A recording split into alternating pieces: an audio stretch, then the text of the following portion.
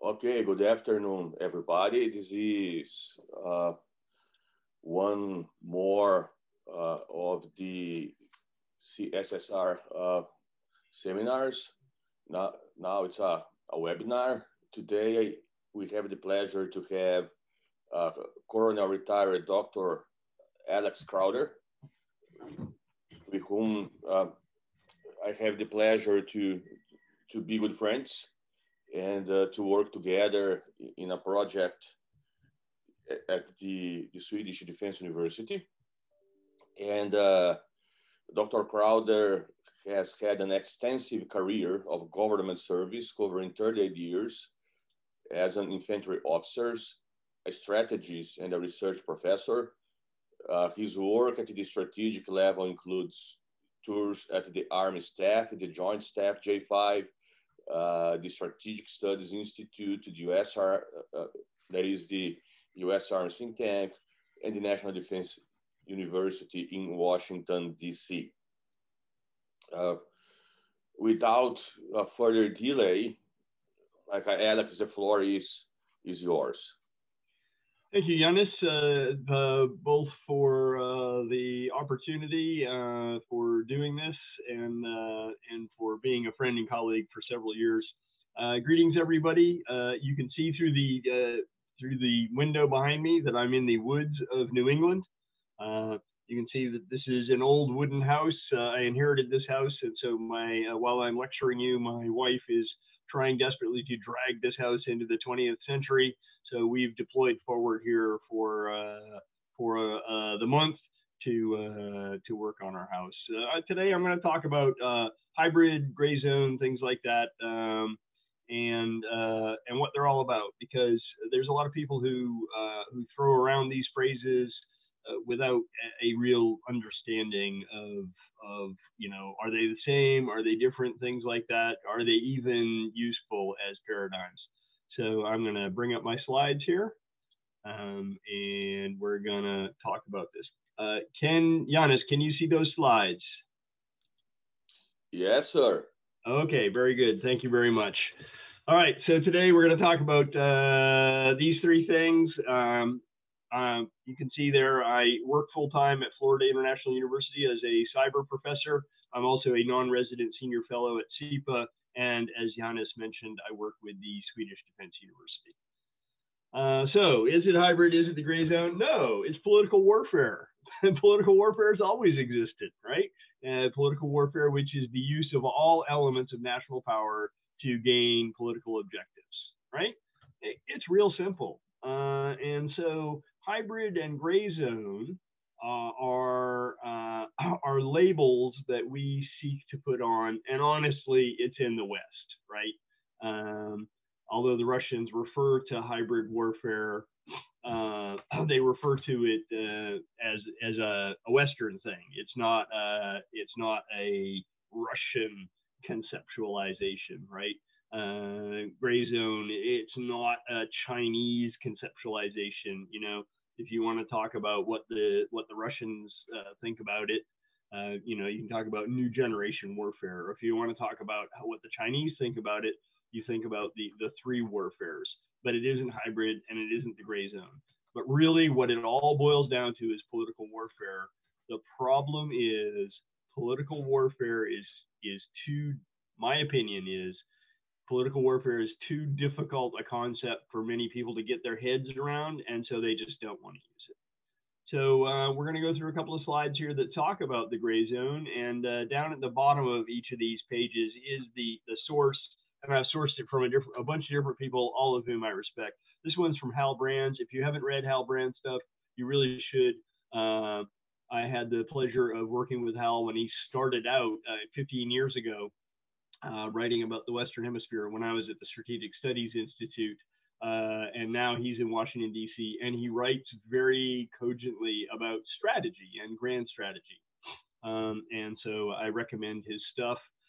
So gray zone, coercive and aggressive, but stays below the threshold of conventional military conflict, right? That threshold that would allow a military response. And here's my graphic on trying to explain it. I've seen graphics that talk about the spectrum of conflict, but the spectrum of conflict, we're not in conflict with most states. There's about 196 states in the world, and you know, we're in alliance and partnership with a lot of them, right? If you think about NATO alone, that's 30 countries. If you think about major non-NATO allies for the United States, that's another 15 or so, you know, and we're partners with a bunch of other different countries, like that would describe our relationship with India, for instance, or South Africa, or Brazil. So I expanded the spectrum of competition out into a spectrum, the spectrum of conflict, which is that upper end. I expanded it out to an entire spectrum of competition, because we're in competition with everybody, even our close allies like the UK and Canada. We're in competition for influence, for instance, or for market share. So really everybody needs to be here. So you see where that gray zone is, that threshold triggering a military response. That's really, if you want to speak about the United Nations Charter, which is where a lot of this thinking derives from, including the NATO treaty. The UN Charter talks about armed attack or use of force, right? And so that threshold right there is when you receive an armed attack or a use of force, you are allowed to use the military. You're allowed to use any tool in the toolbox in response. Typically, that triggering threshold is one of four things. Property is damaged, property is destroyed, people are hurt, people are killed, right? Under international law. If you want to talk about cyber and you read the Tallinn Manual 2.0, they have exactly what they've done is they've gone into international law and they've pulled out all the before war, during war, jus ad bello, jus in bello. They've pulled all the international law stuff out and then looked at it through the lens of cyber, and they define it with the same four different criteria. So if they don't meet that criteria, one of those four criteria, it's not a use of force, and you can't use force against them. And this is what they're doing. They've figured out how to discombobulate us without our ability to use our fearsome military. NATO as a military, even the U.S. military alone is a monster, right? I've been in combat with the United States military, and they're a buzzsaw, right? You do not want to get into a straight up fight with the U.S. military, which is why adversaries choose asymmetric methods on the battlefield, as we've seen in Afghanistan and Iraq, right? And gray zone operations not in the battle zone, but in the rest of the world, because they actually work against us. If you look at that over on the left-hand side, that button, we, the United States, and I dare say most of Europe, we know what war is. War is World War II. 2 or more sides, uniforms, start date, end date, treaty, right? And so it's that's when you're in a state of war, and the default position when you're not in a state of war is not war, right? Is peace. So if we're not at war with the Russians, then we must be at peace with the Russians. Well, the Russians don't see it that way. They see themselves as being at war with us. And so they're conducting these operations, but without meeting all that criteria that we use for being at war. And so our war, not war paradigm is totally not useful in this context. So here's Lieutenant General Jim Dubik, right? Very smart guy, writing about the gray zone. So there's 3 modern challenges: below the threshold of war, which is what we were just talking about, and defeat revolutionary and rogue powers, right? So the revolutionary powers want to change the international system. And if you want to put labels on it, the Chinese want to replace the United States as the global hegemon, and Russia believes that the global system was designed to keep them down, and they want to change it or destroy it. Interestingly enough, they're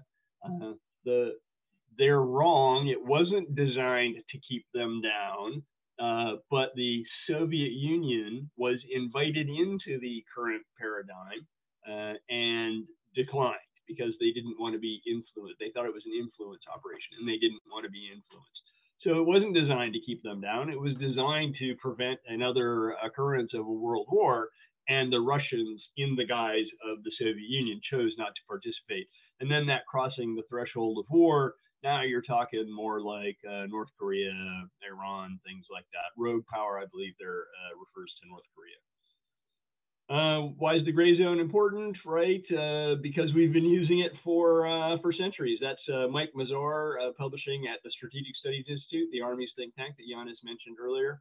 And you know, they've been doing it for centuries. It's not rocket science. Here's more of Mike Mazur. And here's some interesting things. I'm going to talk about violence later, but the cost of major aggression has become really severe, as Saddam Hussein found out at great cost. When you invade your neighbor, this is a problem, right? And the entire global community gets together to expel you. Notice during Desert Storm, we even had Syrians and Egyptians on the ground attacking Iraq, which is amazing. And so that's why the major aggression isn't happening anymore. That's why the Crimea operation is so different. It's conceptually, you know, the effect is the same that the Iraqis desired, which was the annexation of Kuwait, but the techniques that they use are very different, which prevents everybody from using tried and true techniques, right? And then you see in that penultimate paragraph, there's new techniques like cyber and information that lend intensity to it, right? And although information is not new, it's been used for 5,000 years, and it's been a challenge since the early 1800s. Every time we do a new iteration from the telegraph in the 1800s to radio to television to the computer, it becomes more and more intense and more capable. And as we do globalization, it reaches more and more people. And so here's since we're I don't want to leave the Chinese out. I don't want this to be all about only Russia. This one's about Chinese gray zone strategy. But look at that. This is a very interesting conceptualization. A lot of people talk about, you know, below the threshold of war and stuff like that. But you don't see very many people talking about the status quo defenders and unappealing options. Like, what do you do if the Russians shut down a pipeline in the United States? Do we shut down a pipeline in Russia? Is that really an option? Right? So you see politicians waffling, putting off difficult decisions and surrendering the initiative, or you can escalate, right? And so this is hard. The difference is we are rule of law countries in Europe, in North America. Our partners and allies like Australia and Japan are rule of law countries. And so we have transparency rules. We have rules that prevent us from doing all these operations clandestinely. We have laws to do clandestine operations, but both Russia and China are ruled by law countries where the law is used to empower the government in controlling their own people, whereas a rule of law country, the law is designed to prevent, to limit a government in what they're doing, prevent the government from doing things to their own people and to other countries.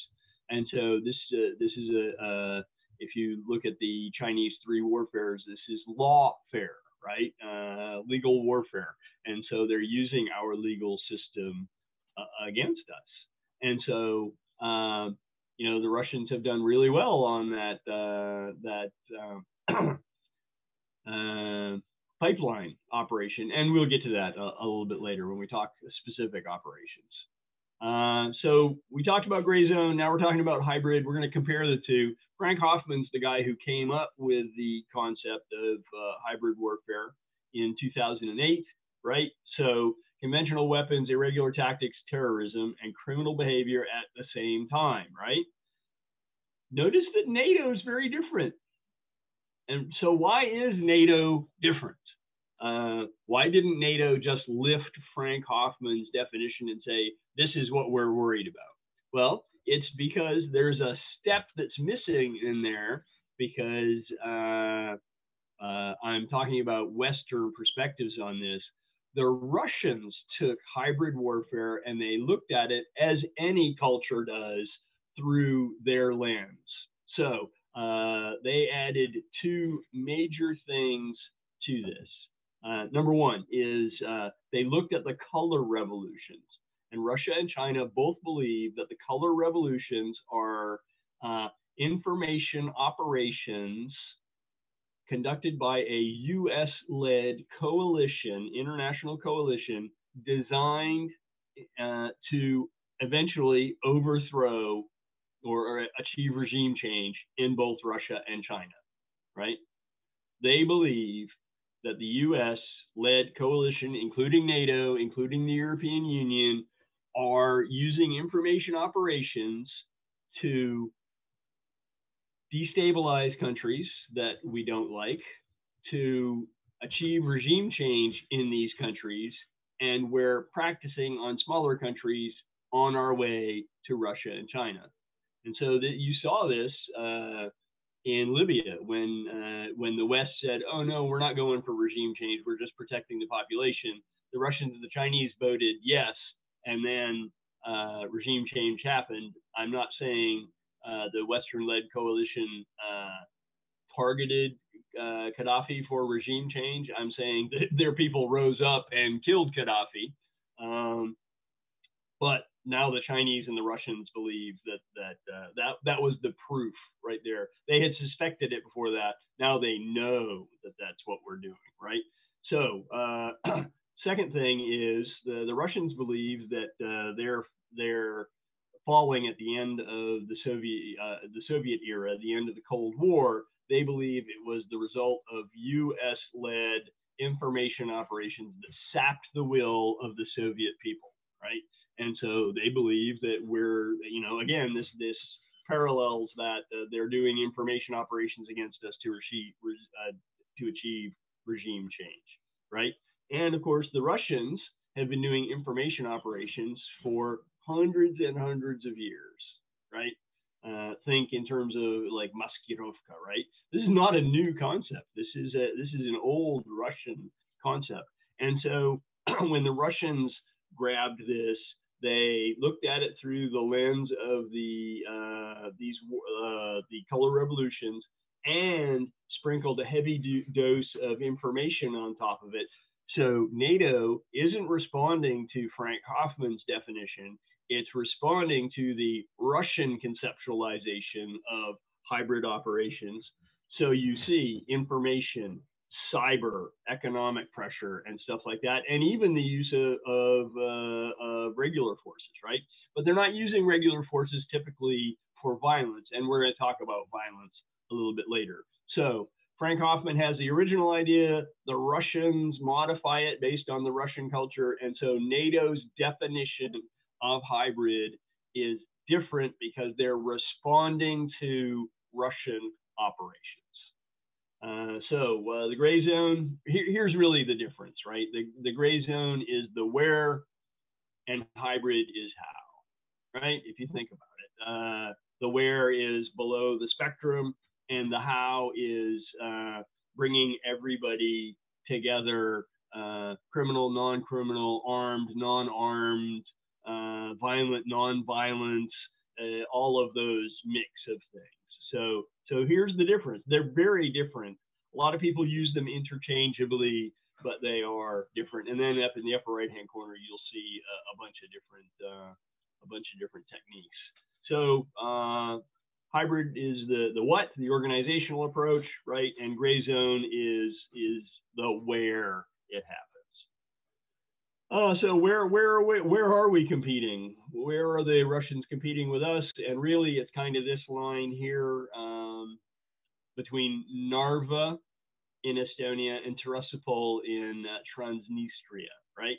And this is not meant to imply that this is the only place where we're competing, right? Right along that line, indeed, that's kind of the meeting zone, the engagement area between the Russians and the rest of Europe and the United States, the European Union and NATO, right? This is sometimes called the shatter zone, but it's the frontier. Interestingly enough, it's the frontier between Slav and non-Slav. It's the frontier between Orthodoxy and Catholicism and Protestantism. And so it's a lot of there's a lot of stuff going on there, and there's been a lot of stuff going on there for thousands of years, right? The Black Sea region has been an area of contention. The Balkans and the Ukrainian area, Ukraine, Poland, has been an area of contention for a really long, 1,000 years easy. And so we're competing with these people. And you know what? They told us that they're competing with us or that they're not participating with us, and we missed it. This is 2007. This is Putin at the Munich Security Conference in 2007. And he said, American hegemony is bad. The current international system isn't working, and we don't like it, right? But 2007, what's happening in 2007? We're losing in Afghanistan, and we're in the middle of the surge in Iraq, right? I was in Baghdad in the summer of 2007, taking 40 to 60 rocket and mortar rounds a day. I didn't have time to listen to Vladimir Putin talk at the Munich Security Conference. And so we missed this, but it was a very clear signal. There are people who claim that Putin was signaling this as early as 2004. Remember, he took over in 2000. I haven't found that yet. If anybody else knows what he said in 2004 about that, please let me know. But this is the first clear signal that he's sending. So we shouldn't have been surprised. It took 7 years before we got to Crimea. Crimea really is what wakes up everybody. When you change a boundary illegally like that, this catches everybody's attention, right? So this is the beginning right here in 2007. Here's some examples of what the Russians have done. So hearkening back to NATO expansion and European Union expansion, the Russians demanded a veto over countries joining NATO and the European Union. And so there's two ways of looking at it. There's former Soviet republics like Ukraine, like Moldova, and then there's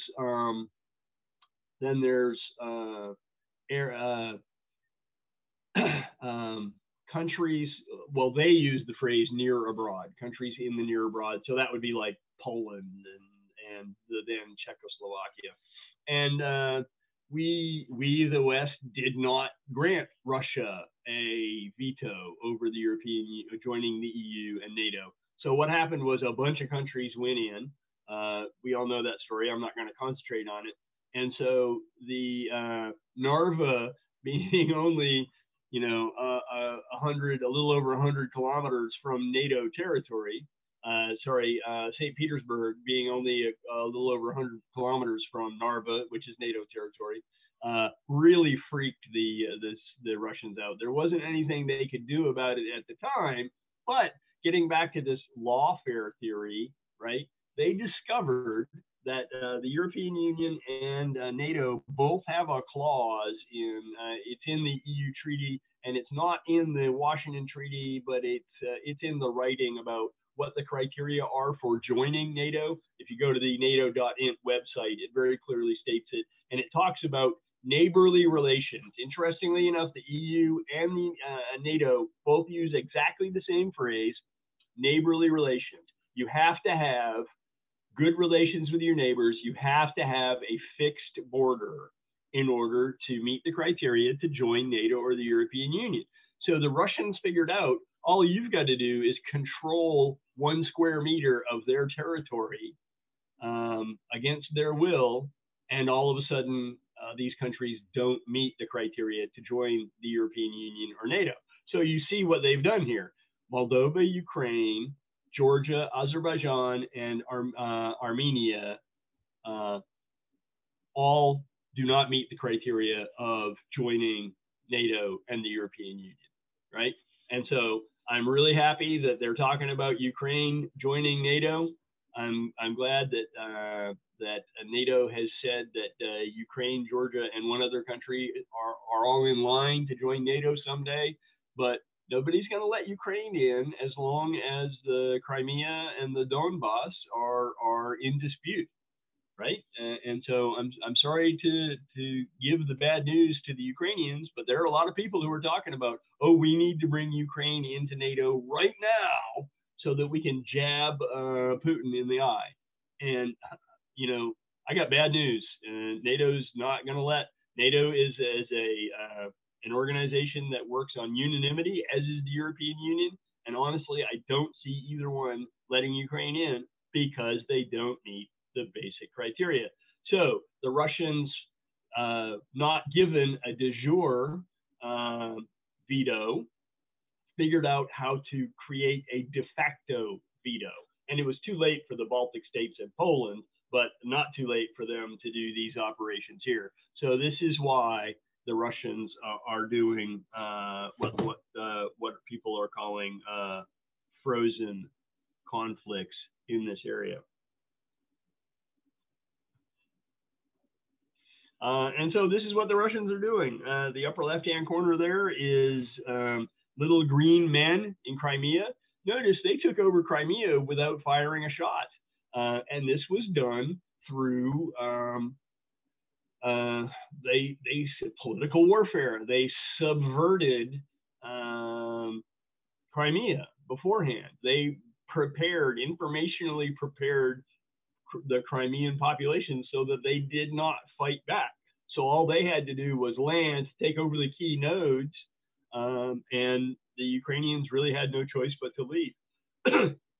So this is a classic operation, right? And this is the result of political warfare. You could say it's hybrid because we didn't know who they were, but we did. You could say that it was gray zone because it really wasn't violent, but really neither one of those concepts has anything to do with what happened in Crimea. Crimea is political warfare at its best.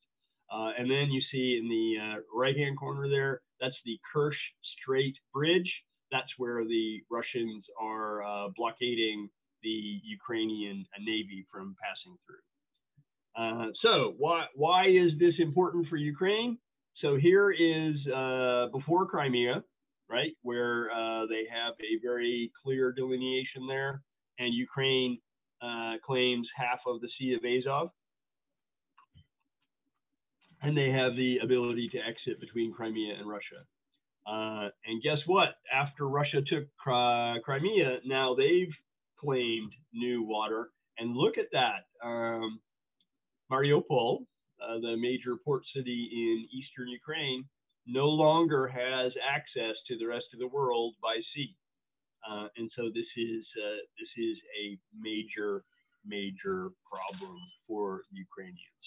So we've talked about hybrid, we've talked about gray zone. We'll talk about those again as we continue on, but let's talk about political warfare. So this is our U.S. definition of political warfare. The last time the U.S. government defined political warfare, right? Logical application of Clausewitz's doctrine in the time of peace, right? Employment of all means short of war, right? Actually, Kennan did a really interesting series. He worked at the National Defense University at the National War College, taught there. And so he did a series of lectures called Measures Short of War. It's available digitally. If you're interested, email Jonas or email me directly. and I will show you the connection to that, right? And so everything from white to black is available. So you can learn a couple of lessons from this slide. Number one is the United States has figured out how to do political warfare in the past and succeeded at it. Number two, since it came out in 1948, you can see that this was part of the basis of containment, which led to a victory in the Cold War. Number three, since we haven't updated the theory since 1948, we have no idea what we're doing, right? The American government doesn't understand political warfare. Even though we did it very well during the Cold War, today we don't know anything about it. It's much like information operations. With the U.S. Information Agency, we were very adept at information operations during the Cold War, but we threw that all away after the Cold War, and now we're no good at it again, right? And so you can see the two are related. We can't conceptualize political warfare, and we don't conceptualize the information pillar of political warfare. And so we're really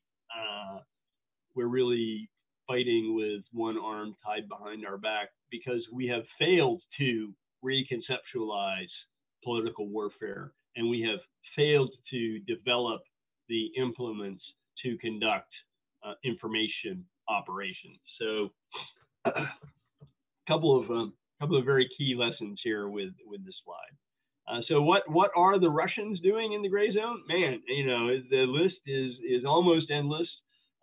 So physical military operations, they use, it's fascinating, they use the military as an information tool, as an influence tool, right?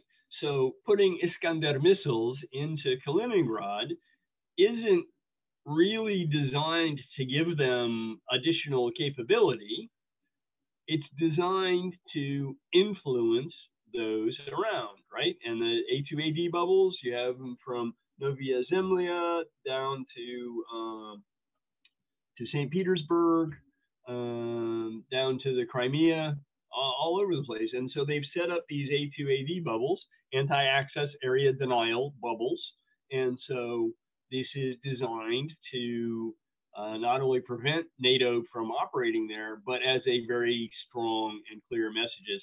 And then the last one, we saw SNAP exercises earlier this year. They brought together the better part of 100,000 troops. I think it was 86,000 troops near Ukraine, near the Donbass, right?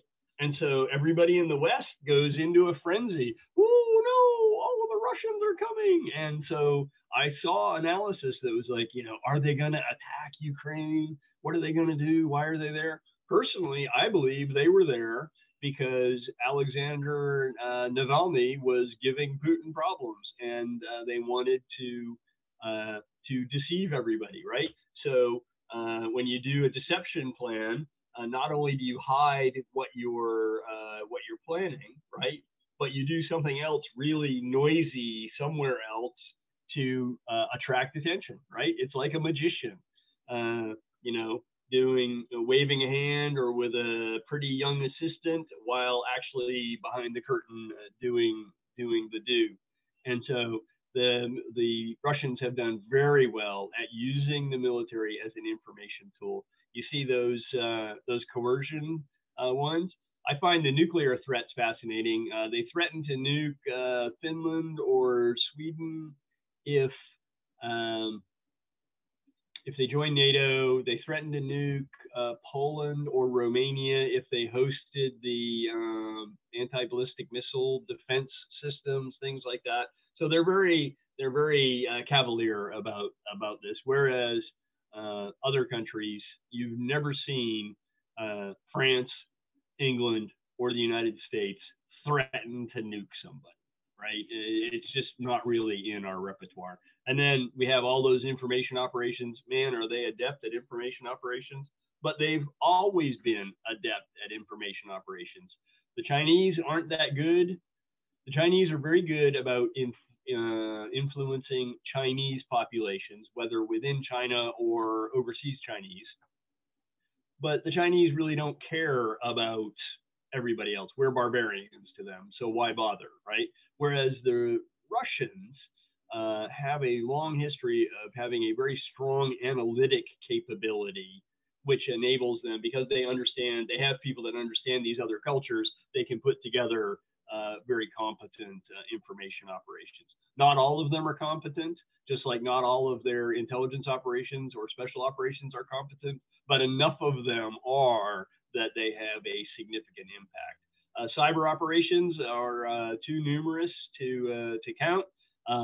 Last year we did Solar Winds, and then this year we had the Capital Pipeline and JBS Meatpacking Company, both shut down. Both had an impact on the economy of the United States. So this shows that the Russians are testing out different pieces of our critical infrastructure, just like the Iranians who were caught in American banks and American dams, right, which hold back water dams. And so I think they're testing our political resolve and our critical infrastructure one piece at a time. So these are Russian strategic objectives. This is my personal analysis on Russian strategic objectives. Number one, regime survival. Putin knows that if he's no longer in charge, there's going to be a lot of people after him, right? Some will be from the West, legal cases, and some honestly will be from Russia. And so he's got to be in charge forever. You know, the good czar, bad czar. You know, a bad czar would be Nicholas II. A good czar would be like Ivan the Terrible or Stalin, right? And they are carried out of the Kremlin feet first. You don't quit, right? Because you're serving the Russian state. Bad czar, Nicholas II, Gorbachev. What do they have in common? They both quit. They're quitters. They're bad, right? Good czar stays forever. Bad czar quits. What do you think Putin thinks he is? He thinks he's a good czar, right? They want to regain their buffer zone. Of course, they've been invaded since 1812 at least 3 times by European coalitions, and so they're kind of hinky about that. Unfortunately, as the Cold War proved, there's no such thing as a big enough buffer zone to keep the Russians happy. They would have to control all the way to Lisbon, Portugal, before they would think that there's no threat coming from Europe. They want to be treated as an equal. President Obama in 2015 mentioned them as a regional power, and that really, really irritated Putin. They've got to keep the money flowing. Why? Because the Russian people don't have the capability to fire Putin. Okay, their elections are fixed, very competently fixed, right? But everybody knows that they're fixed, including the Russian people. And so literally the oligarchs and the Siloviki, who are the former security force people who really run the government for Putin, they're the only ones he trusts. He's got to keep them happy. The Siloviki may not be in it for the money, but they certainly have to make a certain amount of money to keep them quiescent. They're not going to work for free. There's a lot of corruption, again, still in the Russian government. I've seen estimates that a third of their military budget just kind of disappears, right?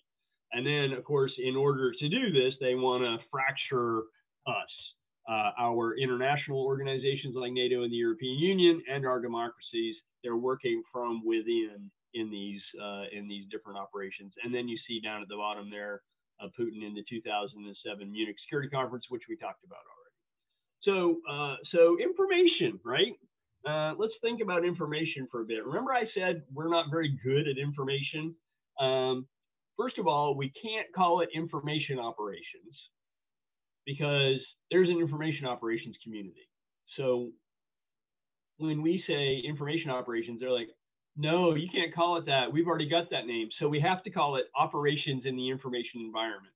The fact that a very small piece of our information community can veto us from using the most logical term to describe this shows you the the weakness of the entire information aspect, right?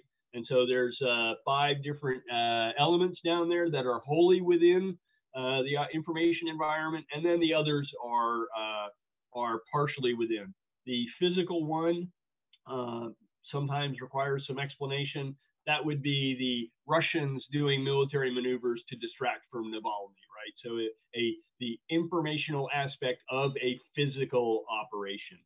But, you know, it's really interesting. Public Affairs says they don't do information operations. You know, public diplomacy would be, I guess, part of public affairs. They say they don't do information operations. They're just reporting the news. They're reporting the truth, stuff like that. And so notice that all these are separate. These are all stovepipes. Now, there are absolutely superb people and organizations in every one of these, right? But they're all stovepiped. They're not put together at all. They are not even synchronized, much less coordinated, right? And so this is a graphic demonstration of the weakness in the U.S. perspective. Also, sorry, I missed one from the U.S. perspective. The American people don't trust the American government to do information operations. So we actually have a law from 1948 called Smith-Mundt that very specifically prohibits the U.S. government from performing propaganda, is the phrase, or internal information operations on the U.S.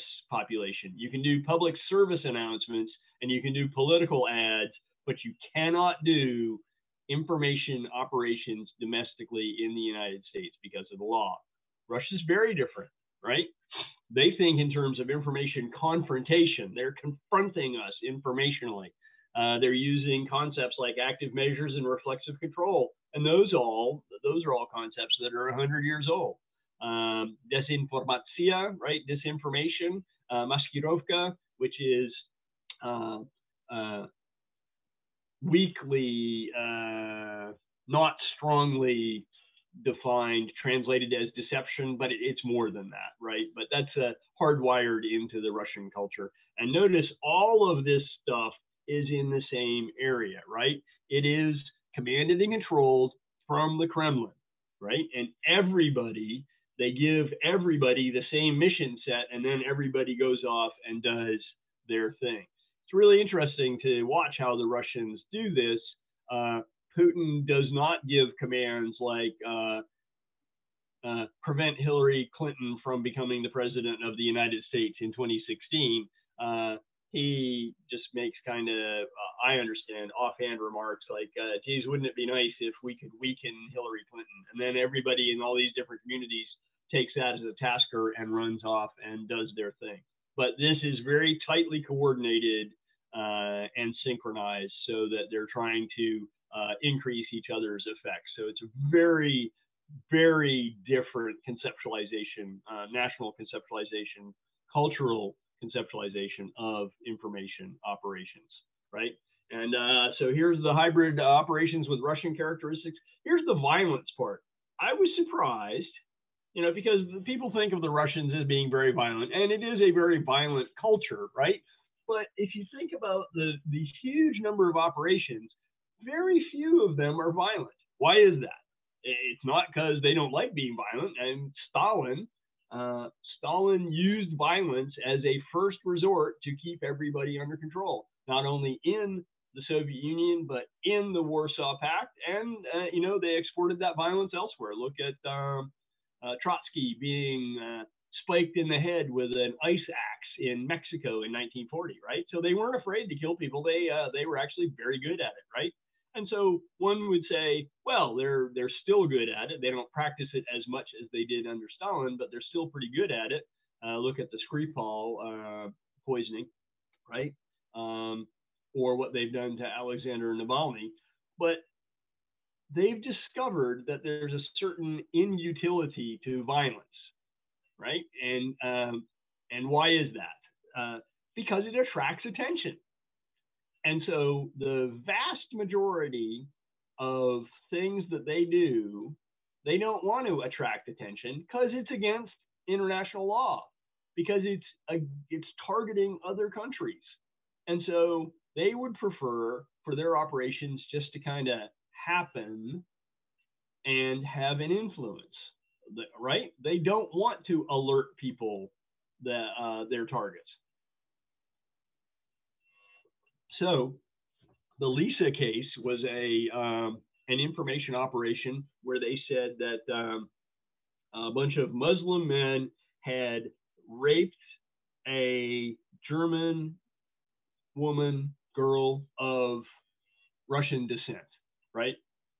And so this was an information operation, but it was revealed as a hoax. And so now the Germans are irritated. So the Russians would have preferred for the Lisa case to just be there and influence people. But what happened was it ended up irritating Germans. It's kind of like the Chinese and their wolf warrior diplomats. They've discovered that when your elbows are too sharp, you irritate people. So you got to stay below that threshold, right? So if you look at this, the only overt government-sanctioned violence that the military used was the invasion of Georgia. Notice that they tricked the Georgians into starting that, right? So they could finish it. The Donbass is deniable, right?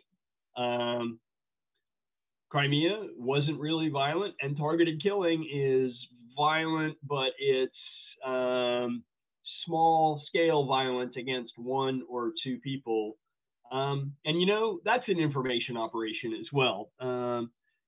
If you read Alexander Butterworth's book, The World That Never Was, you'll discover that the Russians have been targeting exiles with information operations and targeted killing for 150 years, right? And so they're very adept at this. And so every one Russian exile that you kill, you end up influencing a whole bunch of others to keep their mouths shut. And that's really what that is. It's a violent influence operation. But I was surprised when I ran the numbers on how little actual violence is occurring. And that's part of that staying below that threshold that allows for a military response.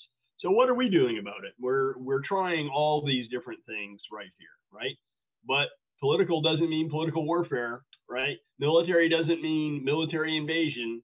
And so we're going to go through a little bit of that here. So this is what it looked like a couple of years ago. This is what it looks like now. Somebody looks a lot happier. So we're doing a lot of diplomacy. And there's President Biden with the NATO Secretary General. Everybody's smiling, right? This is what it used to look like. This is what it looks like now. Putin's not looking very happy, is he? Right? This is the meeting earlier this week. Notice that President Biden took a tough line, a rhetorically tough line with Putin, but he didn't apparently threaten him. We haven't gotten all the readouts out of it yet, but the cyber part is really interesting. At the end of it, Trump and Putin did a mutual news report. Biden and Putin did separate ones. So Biden says, if in fact they violate these basic norms, cyber norms, referring to the pipeline operation and things like that, we will respond. Okay, well, that's rhetorically very nice. But if you look at President Obama's cyberspace strategy, they said that we would respond, and I'm not sure we did. We've done some operations, but if you were doing if you were cleaving to international law and it was proportionate and legitimate, you would shut down a pipeline in Russia, and nobody's done that since we blew up a pipeline in Russia in the 1980s, if I recall, but we haven't done anything like that. And so I'm not sure we have the political will to do it. At least we have the political will now to confront the Russians, but I'm not sure what we're going to do about it. Here's the G7 summit. And so the G7 got together and very strongly denounced Russia for their information and cyber operations, things like that. And so this group is now united in pressuring the Russians. Here's the signing of the NATO treaty. I was lucky enough to be invited to be in that room for the 70th anniversary a couple of years ago. And so what's NATO doing about this?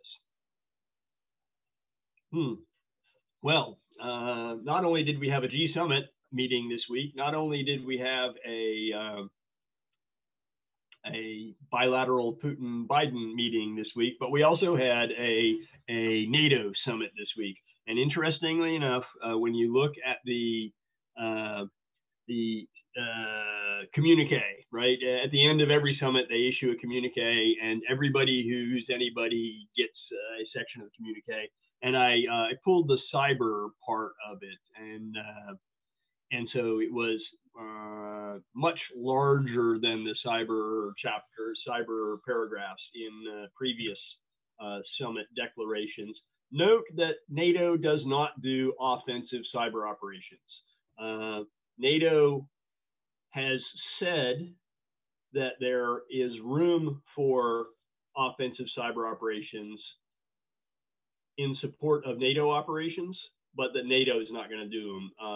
Friendly actors, allies, essentially will do cyber operations for NATO if necessary. The other important thing to know is that the last Secretary General said that cyber operations could trigger an Article 5 situation, right?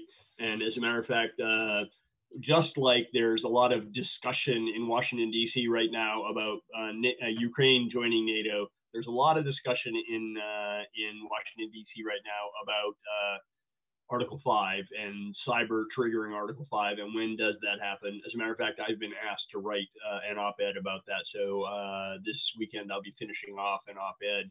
And unfortunately, if you look at the Talon manual, if your adversary doesn't meet one of those 4 criteria, property damage, property destroyed, people hurt, people are killed, if you don't do that, you're not going to get an Article 5. Remember that an Article 5 is a vote by the North Atlantic Council, and it's going to be really hard to get 30 countries to agree to adopt an Article 5 for a cyber operation. It would have to be a major cyber operation that either destroyed something or killed a bunch of people. More on that. That's a developing situation, and we'll never have, I don't believe, the definitive answer for that. So here's Article 5, right? An attack on one is an attack on all. Article 51 of the Charter of the United Nations. Remember, we talked about armed attack. Now we can talk about armed attack in cyberspace, right? Or use of force. And so this is Article 5. It's only been invoked once, and that was on behalf of the United States, in support of the United States after 9/11. There have been a handful of requests from Turkey and one from Poland to declare an Article 5. All of those were given an Article 4, which is consultation. So Article 5 is really seen as, when I use this phrase, it doesn't mean they're going to be used. It's the nuclear option, right? It's the last option. I'm not advocating for using nuclear weapons in an Article 5 situation. What I'm saying is it's the last thing that everybody wants to pull out, right? So this is another thing that NATO's been doing. This is Steadfast December 21. So we just finished this exercise. Notice it did a couple of innovative things. See the reinforcement by sea? Although we used to do that a lot, it's innovative now because we haven't done that in quite a while. Note that the United States reactivated Second Fleet, the Navy's Second Fleet in Norfolk, and that's the fleet that traditionally has guarded the sea lanes of communications between North America and Europe. Notice the reinforcement by land. There's a lot of talk about military mobility. You've heard Lieutenant General Ben Hodges talk about military Schengen agreements. I've talked to senior leaders at the national level, not at NATO, about this. And they say, hey, sure, when there's a war, you can move across our border just like this, but there isn't a war, so we don't have a legal structure to move all this stuff. So it takes you 21 days to get permission to move munitions and war materials across the German border. It's not the Ministry of Defense that controls that. It's the Ministry of the Interior, right? It's the border people. So that's why the second major innovation that NATO has done recently is standing up a joint logistics command in Ulm, Germany. And they are designed to do military mobility. Notice that rapid reaction down there. The Turks took over the very high readiness joint task force, which is the one brigade and air and etc. That comes out the door in 48 hours. The rest of the NATO response force is a 30-day thing. The JTF moves a lot faster than that.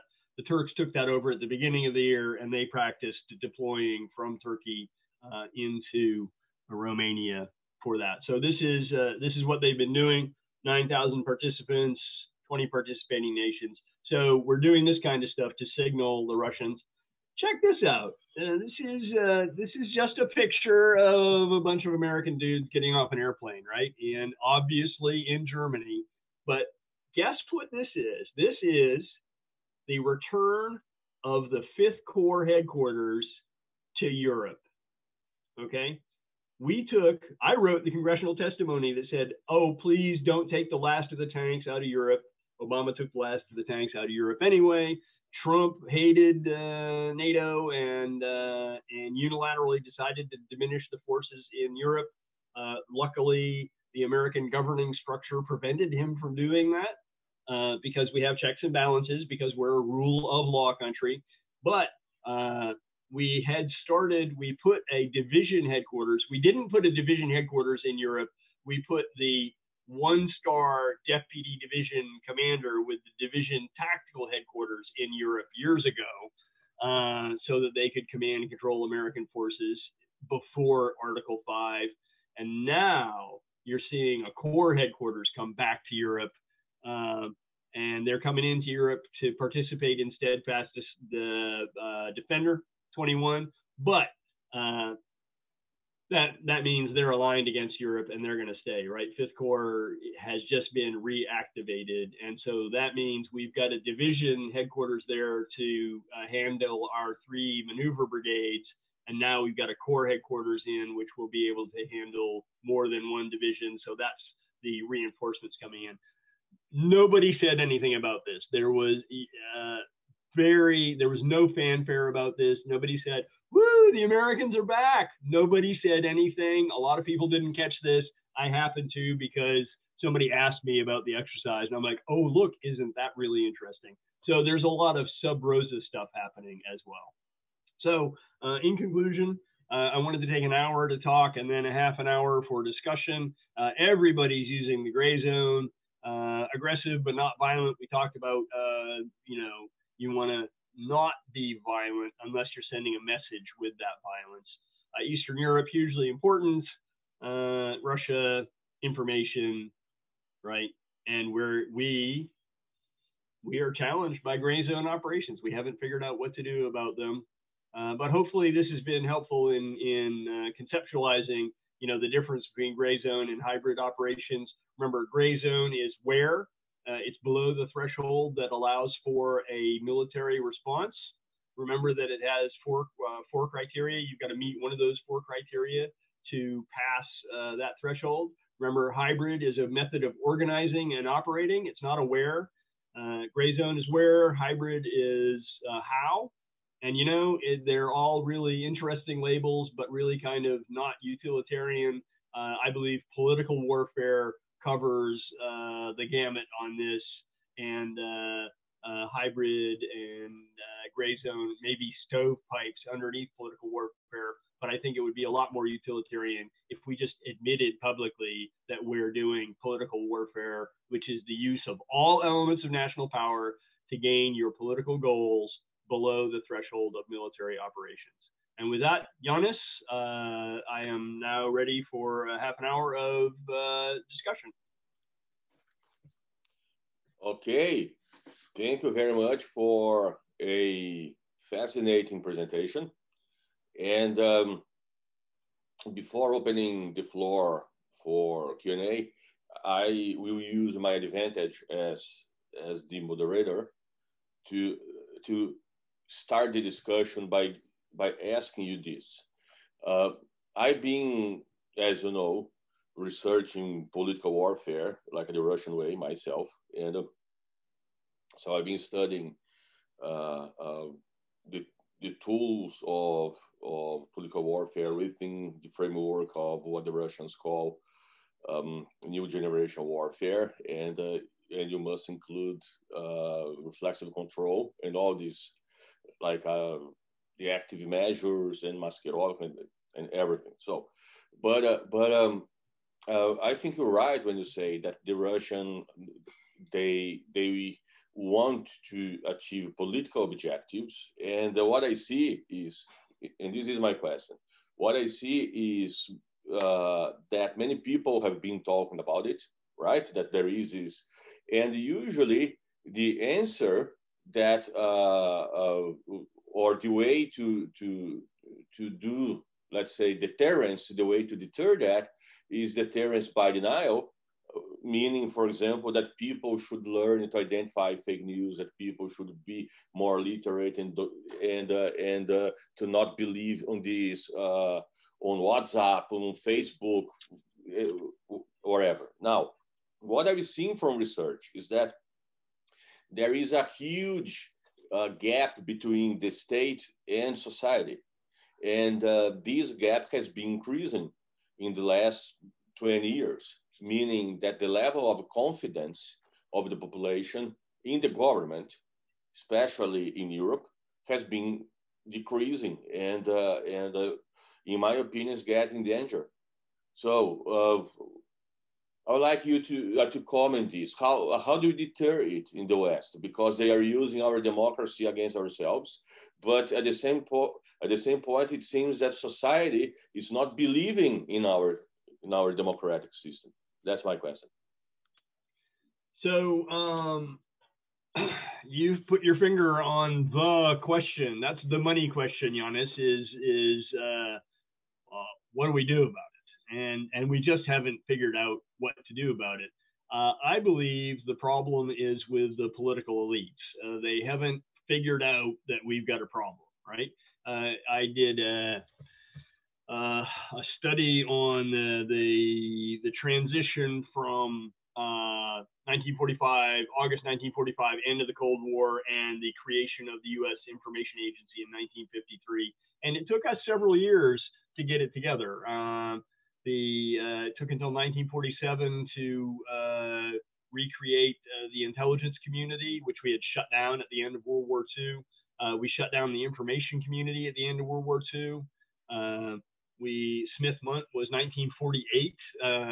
That's the act that prohibits the U.S. propaganda inside the United States. But at the same time, what nobody realizes, because they haven't read the law, it actually required the creation of what would become the U.S. Information Agency.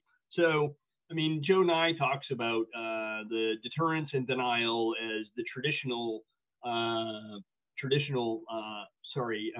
punishment and denial as deterrence, traditional deterrence, and then he adds norms and entanglement.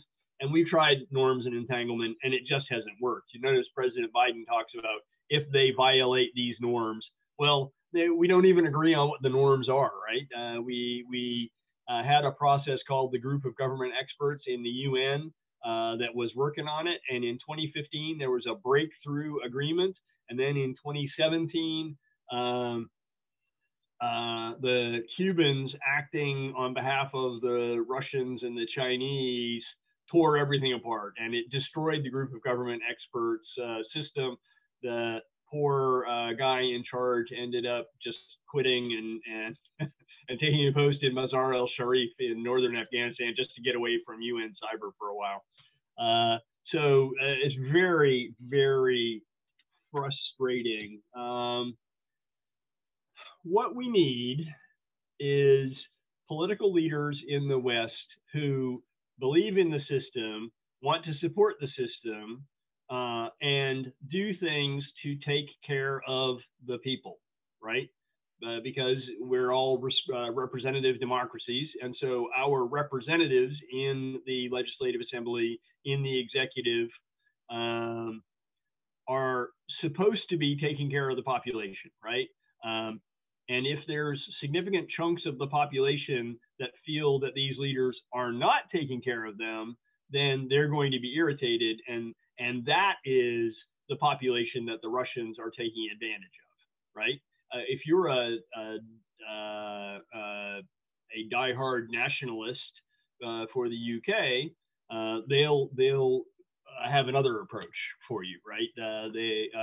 For instance, we saw in the United States where the Russians would invite a Black Lives Matter group to a place at a time, and then invite a Blue Lives Matter, a pro-police group, to the same place at the same time, with a hope of creating more friction, right? And so the lack of leadership by our political elites dissatisfies the people, and then the Russians take advantage of that dissatisfaction. And so that's number one, is the elites have to have a vision, like they did in the Cold War, right? They created a vision, but it took a while. Created a vision. Hey, we're in competition here. We've got to do something about it. So we built the structures, the political structures to deal with it, which we did. We just haven't woken up yet. I'm not saying we're in the middle of a new Cold War. I'm saying we are challenged, and it requires our political leaders to come up with a concept of how to confront it.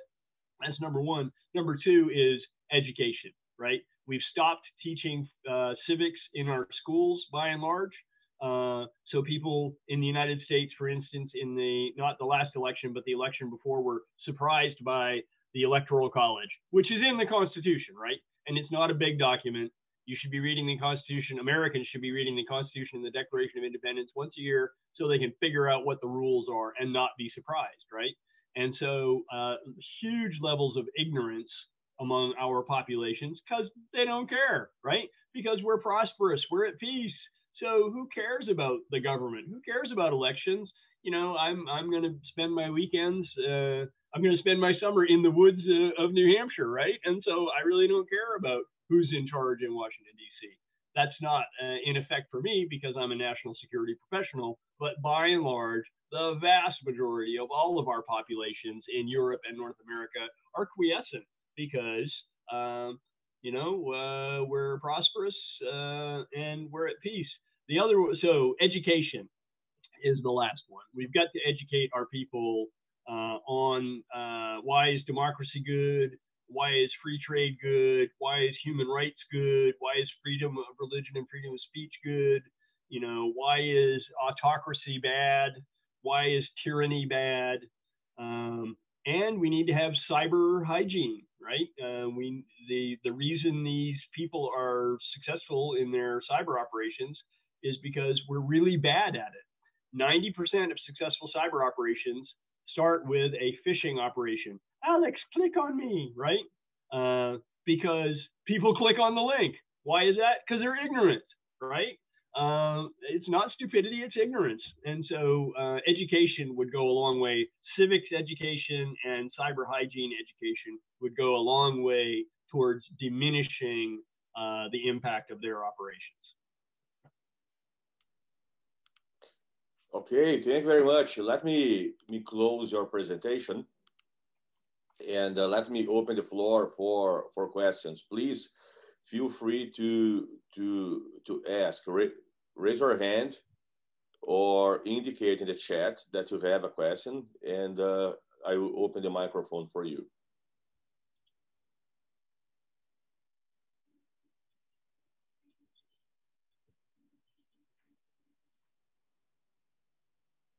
Well, it seems that no questions.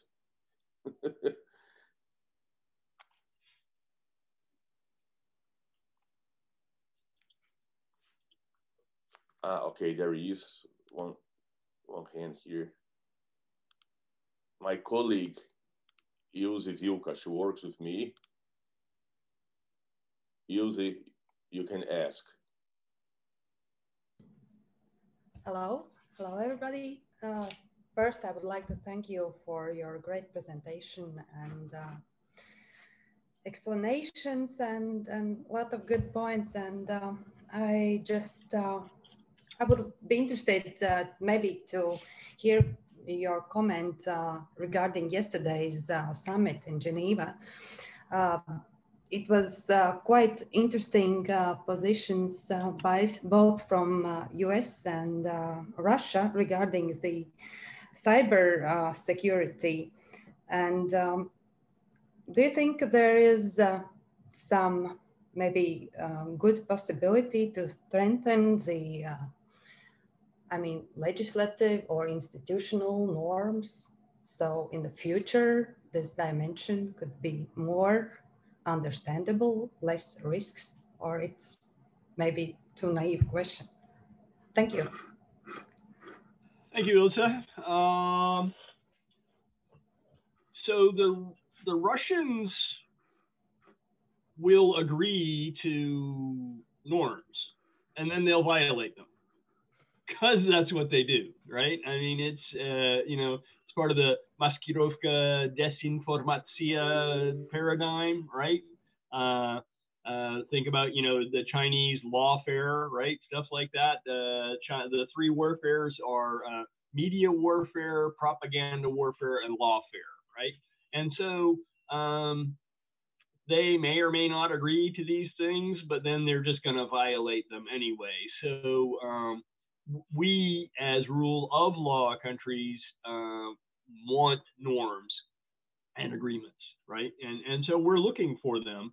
Notice President Biden very specifically said, if they violate these norms, right? The norms of proper behavior in cyberspace. And so the next iteration of norms is critical infrastructure. We will all agree not to operate against each other's critical infrastructure. And in the United States, we have a very solid definition of critical infrastructure. We have the Department of Homeland Security, which has been around since 2003. It was created after the 9/11 attacks, and they have a critical infrastructure division. And so they've identified 16 different categories of critical infrastructure. So it's the electricity grid, the transportation grid, the financial system. The electoral system, interestingly enough, was recent after 2016. They added the electoral system, the physical and electrical cyber system for elections. So that's, I believe, where we're going to try to go next is, okay, Russia, you're going to do cyber operations against us. We understand that, but here's our list of, this is our red line. If you do something against a pipeline, right, that's a red line for us. There's two problems with that. Number one is the Russians, when the US wants to expand cyber capability, they build a reserve component center next to Google and try to recruit people from Google. When the Chinese want to expand cyber capability, they tell IT organizations and universities that they are hosting a cyber militia, right, at their cost. When the Russians want to expand their cyber capability, they mobilize cyber criminals. When the Russians identify and capture a cyber criminal, that criminal has two choices. You can go to jail or you can work for the Russian government, right? So part-time, they do cybercrime to make a living, and part-time, they do cybercrime on behalf of the Russian government. So the pipeline operation, was it a criminal operation? Was it a criminal operation that was sanctioned by the Russian state? Or was it a criminal operation that was done specifically on the orders of the Russian state? And because we don't know that, it's very difficult. Attribution, physical attribution of it came from this computer is actually, according to friends of mine, very senior cyber people, attribution, what computer did it, isn't that hard, okay? But who was sitting at the computer and who are they taking orders from is very hard, right? Because it's not tangible, right? You can follow a signal back to a computer, an individual IP address, right? But who did that? So the burden of proof now is on the victim. So the Chinese and the Russians are very good when we say the Russians did this, the Russians say, okay, give us the proof. They're not interested in proving things in a court of law. They're interested in what they did wrong and how we figured it out so that they can avoid that in the future. So they're like, hey, prove it, give us the proof, and we'd be happy, wink, wink, to action it for you. But what they really want is the information on how we caught them. So we're having a big, big problem there. And again, I think that Giannis was talking about deterrence by denial. If we inoculate our populations by giving them civics education to support our democracy and cyber education, they will be a much harder target to get through, and which would achieve deterrence by denial. Did that answer your question, Ilse? Yes, thank you. Thank you for your great sense of humor. And yes, it's just from my side, I think the civic education and both this combined political vision, it could take quite a time. So yes, what to do in between? Well, we are in a window of vulnerability in between. It's just like cyber. I ran the numbers because you can tell from my hair that I'm not a born cyber person. I'm a latecomer to cyber. It will be 2050 before digital natives are our senior leaders. So between now and 2050, we have a 30-year window of vulnerability where we have ignorant people in charge. I actually have on a transcript of a very senior Republican senator saying on a news show, proudly announcing, I've never sent an email in my life, right? And here's a guy that is very influential legislator who's responsible for promulgating and supporting cyber legislation, who's never sent an email.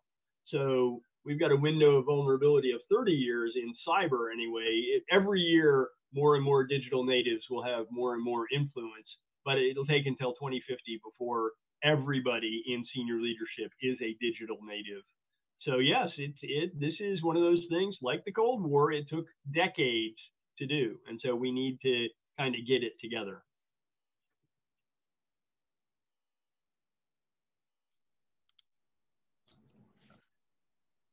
Okay, more questions, please. More questions, please. Okay, while people are thinking about possible questions, I have then another question. That is, since then, what we are seeing is the increasing utilization of non-military means to achieve the objectives that classically would be the objectives of warfare. Okay, so what is the role of the armed forces then? How do you see the role of the armed forces in the future now? Is it changing, not changing? Because I see there is a problem of, let's say, mandate, right? Because many issues are not necessarily the responsibility of the armed forces, but at the end of the day, the armed forces are the guarantor of national security. right? And how do you see that? So the Russian armed forces are used as a signaling tool, an influencing tool, right? They put a lot of money into the military because 2008 operations in Georgia showed that they had significant weaknesses. And so this is one of the things that has President Obama in 2015 saying Russia is a regional power, right? And so what the Russians want to do is remember back to that Russian strategic objectives, be treated as an equal, especially by the United States. They feel that they have to be militarily powerful in order for everybody to respect them, right? They are into the, it's better to be feared than respected, right? Better to be feared than to be loved. They tried not very hard to get along with everybody else and failed. And so now they're like, okay, if you don't like us, if you don't love us, then you will fear us. And so that's what the Russian military is all about. In the West, if you look at the NATO and the European Union, if you look at hard power and soft power, internal and external, NATO is responsible for hard power external. But if you look at hard power internal, soft power internal, soft power external, the European Union owns all those responsibilities. So it's really not the responsibility of the military to do much, right? I mean, this is the deterrence. They are preventing the Russians from physically attacking, militarily attacking NATO allies, is really what it boils down to, right? And because we're faced with all these different problems like migration from Africa, right? So if you imagine a northwest southeast line through Europe, the United Kingdom is north of that line, France is south of that line, and then it goes through like Bulgaria maybe, right? I'm not sure what anchors that lower right-hand corner, but everybody north of that line is worried about the Russians. Everybody south of that line is worried about Africa and the Middle East, right? And so it's very hard to convince Spain or Italy or Portugal or even France to confront Russia and leave migration alone. So NATO now is doing a 360 thing. So they've got the north, the high north, the Arctic, they've got the east, and then they've got the south, right? And so NATO, understanding that Italy is more concerned with migration than with the Russians, NATO is helping out, even though migration from Africa and the Middle East is not a NATO mission, NATO is helping out the European Union and the nations down there with those missions because they know that's the only way to get everybody on board. They have to do the South and the East simultaneously, or they're going to lose half of NATO. Half of NATO is just going to say, I'm sorry, I really don't want to be part of the enhanced forward presence. And so it'd be very hard to do enhanced forward presence with only half of the countries in NATO, right?